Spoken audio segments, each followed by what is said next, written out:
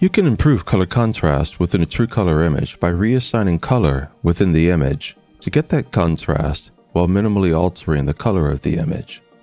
And you aren't limited by palette choices. In other words, you're not limited to SHO, HSO, HOO, or even the RGB color palettes in doing so. And this allows you tremendous freedom to find the color that's going to relate the information in the best way possible. It also allows you to portray the information within the image clearly, whether or not you're using a monochrome camera and shooting an LRGB or RGB or a one-shot color camera. It's possible that this technique could also be applied to narrowband information in some circumstances. However, since I live under dark skies and I usually shoot an LRGB, I haven't been able to test whether that's so. But this LRGB image that you're seeing right here is the product of such a method, which I'm calling at this time high-frequency color contrast. My goal in using this technique is to maintain as much color fidelity as possible while relating the information within the image. But if a person wanted to apply false color techniques, they could get awfully creative. Alright, let's take a look and see how it's done. And don't fret, it's remarkably simple if you're even moderately familiar with layer-based photo editing. The effect of this technique could be done in a very pronounced way, but I think it's best when it's done very subtly, used just to enhance the fine details color contrast to help the detailed information stand out in images like this where there is a predominance of one or two colors or shades. And if you're curious and don't recognize this region of sky, this is a high focal length portrayal of the region just outside the cave structure of Lima Bravo November LBN 529, otherwise known as the Cave Nebula. I've been shooting this for the past 3 nights, though this is only the last 2 nights worth of integration. I've yet to process the most recent integration. Here's the image before the high-frequency color contrast technique. Pay a special attention to the small patch of ionized nebulosity to the upper right, the detail in the reflection nebulae center left, the structure detail throughout the dark dust cloud that predominates 3/4 of the image from the upper left down to the lower right, and the detail in the hydrogen and sulfur ionized region down on the lower right. Well, heck, I guess you might as well just pay attention to the detail throughout the entire image because the change is subtle but significant. Now, here's the information after the high-frequency color contrast technique has been applied.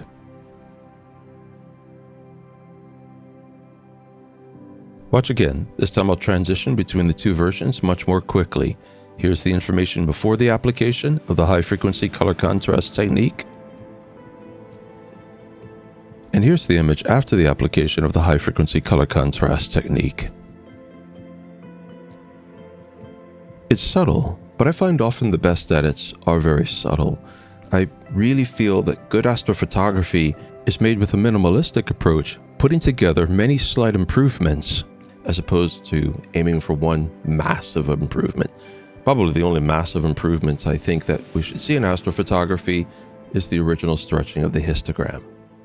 In short, what I've done is taken the information from the green master, separated it into its high and low frequency components, discarded the low frequency component, and then assigned a color, in this case sulfur yellow, to the high frequency component. This will blend the green master's delicate high frequency information into the image gently by adding just enough high frequency color contrast information to add detail where it's needed within the image, at least at this step of integration.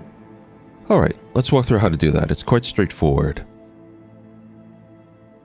I'm now in Affinity Photo 2 where I've nearly completed developing the information. But you can clearly see that the contrast is soft. Details are there, but they do not stand out well. And much of this has to do with the relatively soft color between the main areas of interest within this image. So, I want to enhance the color contrast in a way that's going to stay fairly close to the true color. I have to deviate from it a little bit because I have to create contrast, but I want to deviate as little as possible. To create this deviation, I'm going to work on the channel that moderates the predominant colors of most DSOs. That's the green channel. Most DSOs are predominated by red and blue, usually red, but sometimes blue, and often a mix of the two.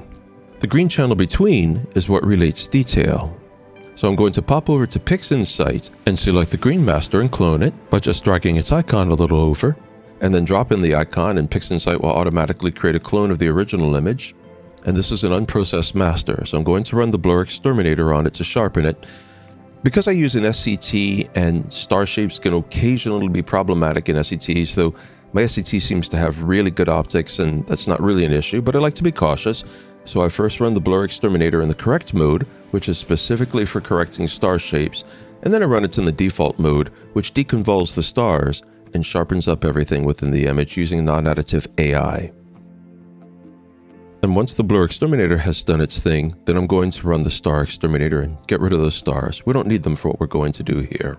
And I'm running the star exterminator on its highest level of AI and also the large overlap, which, I don't know, it might add 30 seconds to a minute to the procedure, but you get better results. I look at astrophotography like making wines, and I've been making wine, as I've mentioned in other videos, since I was a little kid. I grew up in a French family. It was part of what we did.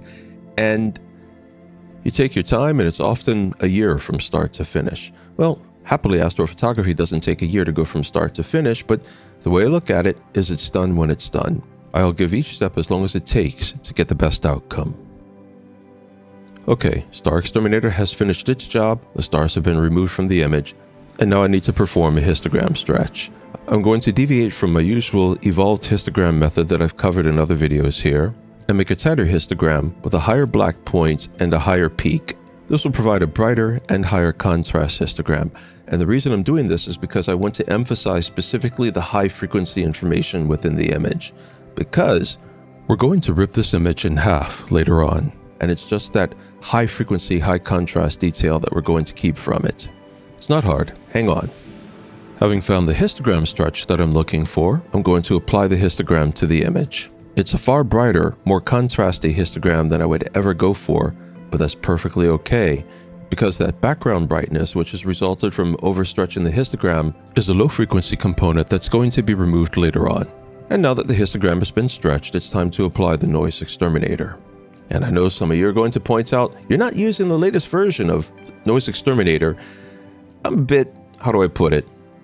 I'm a bit wary of applying updates. I don't update my software every time the latest doodad pops out, because honestly, so much of it is pointless bells and whistles. But more to the point, when I get my software doing what I want it to do, I don't see a need to change it. I'm not just going to change it because it's the latest thing and everybody's doing that.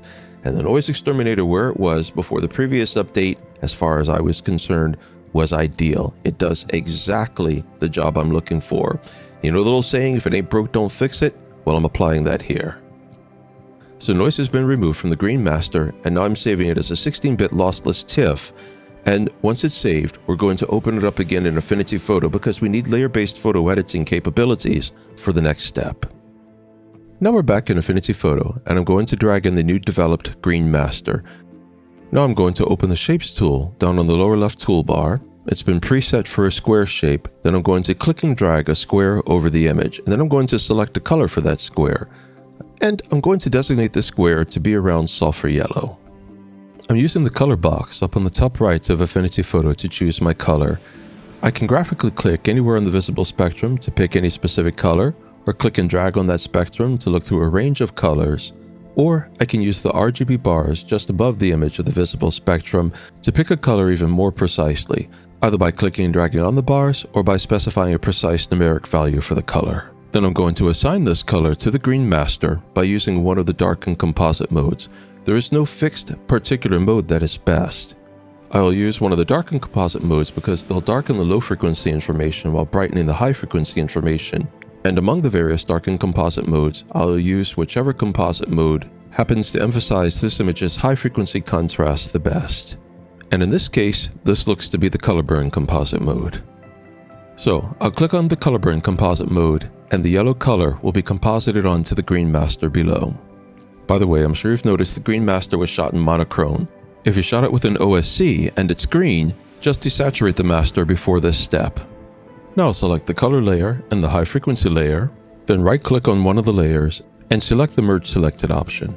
This will composite the color layer and the high frequency layer into a new layer with all the combined information. And this is necessary for the next step. Now I'm going to go up top and select the filters drop down menu, and there I'll select the frequency separation tool. I'll drag the frequency separation slider bar to 100 pixels or all the way to the right and activate the tool. This will entirely separate the now yellow green master into its high and low frequency components. Low frequency is where light and shadow is and where most of the color is, and the high frequency contains the fine detail information. For our purposes, we don't need the low frequency information, so I'm just going to delete that layer. Now, we don't want this information to affect the stars. There's something else entirely, so we're going to drag the high frequency layer below the star layer. But because working layers can become very complicated and we need to know what layer does what, I'm going to designate this layer with a name. In this case, a simple descriptive G assigned to yellow HF or high frequency. Now, let's go ahead and drag our new green to yellow high frequency layer below the star layer. The next thing to do is select the best composite mode to add the high frequency information to the image below. There is no ideal composite mode. Affinity Photo offers almost 40 composite modes, and because every image has different characteristics, one should look through the various composite modes and find which one adds the information in the most pleasing and useful way that meets your goals. My goal is to create a little color contrast around the fine detail information to help it stand out in areas of monotonous color, which is that red zone down in the lower right third, and the primarily dark, dusty regions throughout the upper 2/3 of the left side of the image. I've also added a mask to the high frequency layer because there are going to be certain places in the image I don't want this to affect. But we'll come back to the mask. In Affinity Photo 2, it's very easy to select which composite mode that you want. Unlike some other popular astrophotography developing software, you don't have to process an image to see what your outcomes are and then go back. You can see the effects of every edit on the image live as you work. I'll just open the composite mode drop-down menu and go through the various composite modes till I find the one that I want. But due to over a decade of experience with Affinity Photo, I know that this is either going to be linear light, which offers high, sharp, high-frequency contrast, or the soft light composite mode, which is similar but has softer high-frequency contrast.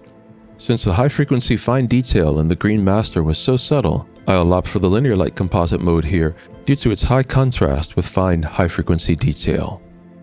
The yellow color has a way of blending into the image very naturally, especially in the red regions where it becomes a faint gold that nicely outlines a lot of the fine detail. But adding in additional high-frequency information, even very subtle information like what was in the green master, can have strong effects on very bright areas and might overbrighten the brightest stars. For example, that bright star surrounded by a yellowish haze on the lower right side of the image.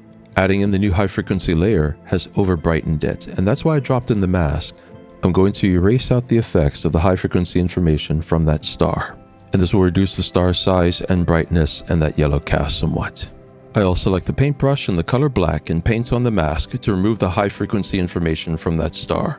Manual mask removal of high-frequency information is very easy to accomplish. Such information just affects fine detail, so manually masking it out will not show up looking artificial within the image. The purpose behind this technique is to add color contrast to an image to emphasize fine detail. But unlike using false color palettes to do this, which can be heavy-handed, restricting color change to the high-frequency information merely lightly outlines fine detail with color contrast, and that leaves the overall color of the image untouched. So the large low-frequency patches of color, located all through the image, from the blues of the reflection nebula to the reds of the emission nebula, are not transformed while their structures show up more clearly. Let's take a moment to compare and contrast. Here's before the high-frequency information, and here's after. Before, after. The difference, as you can see, is very subtle, just a very slight enhancement of the fine detail information. But that's exactly what we want. I don't want to transform the color or make any major changes to the natural image. I just want to enhance the color contrast to help that fine detail information in the soft contrast image stand out. You may also have noticed that along the right edge, adding the additional high frequency information creates undesirable pale artifacts along the edge. It's pretty common where adding high frequency information creates artifacts along edges of images. It is, however, easily remedied.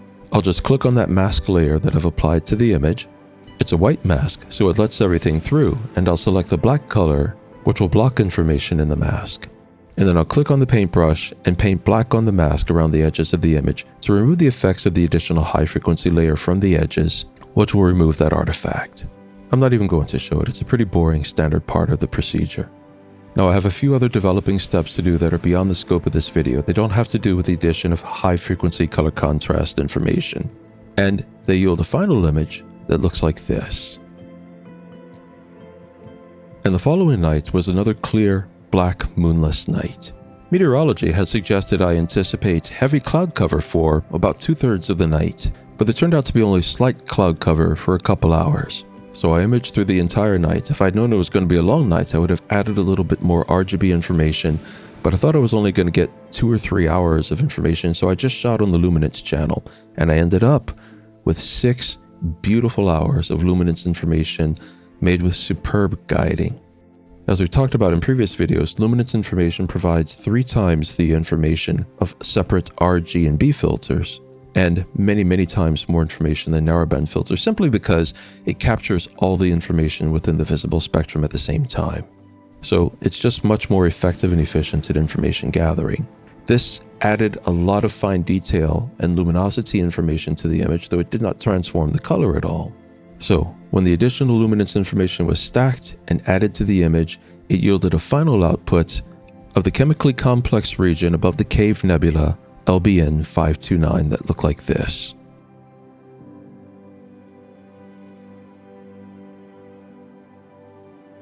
With so much additional luminance information, both the high frequency and the light and shadow or low frequency needs of the image were complete. And so after 3 nights of shooting, I'll call this imaging project complete. Nonetheless, the addition of the high frequency information remains an important part of developing out the detail within this image. To illustrate, here's an example of the image without the additional high frequency information. And here's the image with the additional high frequency information. Without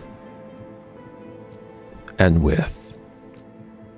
I did do one thing different. All that additional luminosity information increased the high frequency information in the dark areas. So the yellow high frequency information from the green master was adversely affecting those darker areas, especially in the reflection and ionization regions in the lower left and center right of the image. So I removed the sulfur yellow color cast from the high frequency information in the lower 2/3 of the image that covered the darker, multicolored areas, and that restored those regions to a more natural color while still enhancing the detail of those areas.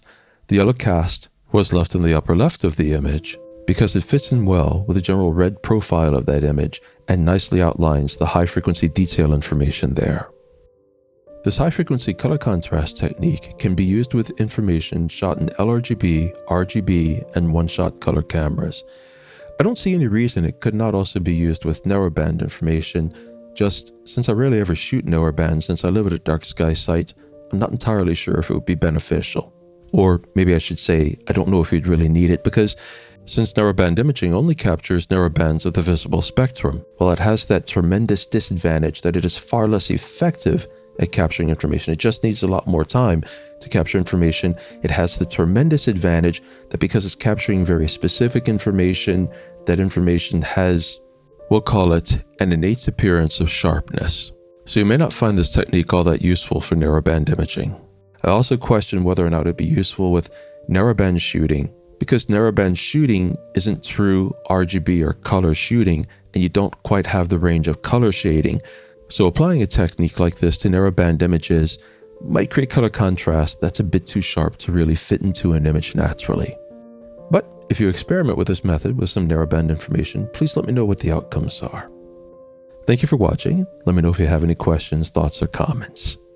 And above all else, enjoy and learn from the beauty and wonder of the cosmos while you get out there and shoot the sky.